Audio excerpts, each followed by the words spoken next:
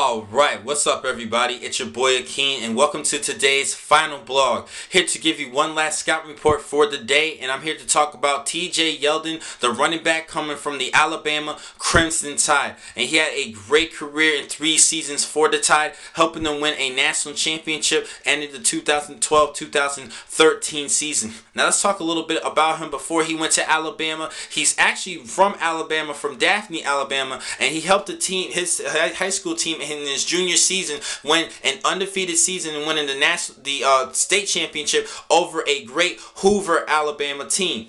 Now, as a senior, he actually had a great year, rushing for over 2,100 yards, many touchdowns, and he was honored the Mr. Football for the state of Alabama over Florida State quarterback and one of the top NFL prospects, Jameis Winston. He had a great career in high school before entering Alabama, and he was a U.S. Army All-American.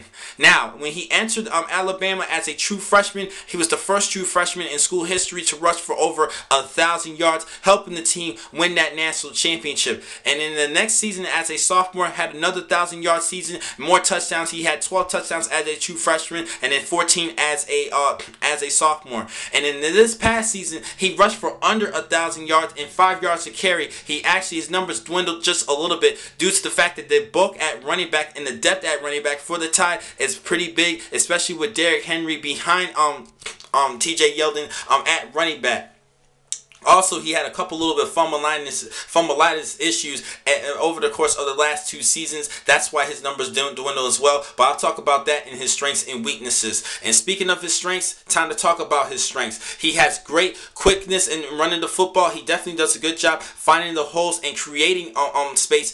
He does a good job in creation in space. He has good juking ability, and I think he can become a decent player. One other thing that he does have decent speed, okay speed. He ran a 4.6 140, not really great, but at the same time still decent enough, and he is a little bit faster than that 4.6 speed. He definitely has good speed. Also, he is a decent receiver outside of the backfield. He has shown that he can catch the football outside of the backfield to become a receiving back in the National Football League. Now, he does have a couple of things that he does lack. Now, he can be a pass catcher, but he is not a good pass blocker. He needs to improve in his technique and becoming a great overall player, and especially with a man of his size at 6'1", 226 pounds. That is a great size that you want for a running back. The height and the weight advantage. I think because of that size, I think he should be a little bit better of a pass blocker compared to a smaller back like Amir Abdullah, who has shown he is a better pass blocker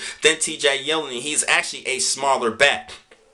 Another thing he needs to work on is his ball security. Now, he had 10 fumbles and 576 touches, and that is not good. He needs to do a better job in ball security. And one of the reasons why he has fumbled a lot over the course of the last 2 seasons is because of his running technique. He sometimes run at a high pad level, making him vulnerable to get hard collisions and losing the football. He needs to do a better job in running a little bit lower and ducking his shoulder a little bit to protect the football. He needs to do a better job at that, or use a Tiki Barber technique when he holds the football high, preventing players from snatching the ball away. And when he held it like up to here, that actually helped him from fumbling the football. Maybe he could use that technique. If not, he needs to go a little bit lower, stay low and run in between the holes and duck his shoulder better to protect the football. Now, my projection for him for this year's draft, I actually have him as a late 3rd round selection, early 4th round selection. I think there's at least 5 running backs I believe is a little bit better as of today than TJ Yeldon. I'm not going to give you the names, but I still think that Yeldon is a good running back. I think he should have stayed for one more season, but he is still a good, snifty, speedy running back, and I think he become a great one half of a tandem in the National Football League.